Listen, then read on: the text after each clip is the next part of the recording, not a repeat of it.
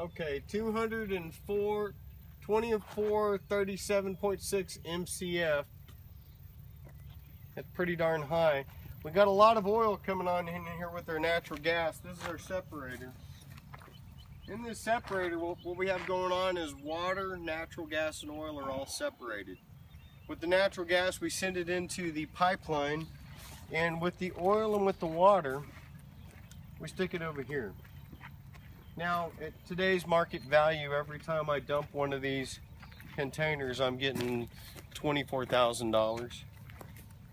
And right now, Phillips 66 and Apache are Navajo too. They're buying our stuff right here.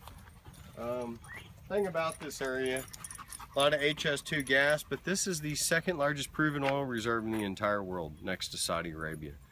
So we're right here deep in the heart of the Permian Basin. Most of these wells that we're doing shove out about $10 million, cost us about $500,000 to drill.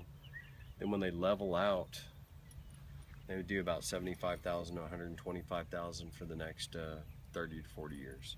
The neat thing about the Sprayberry zone that we're going at is that it's got a very steady, slow decline, which I said lasts for a long time.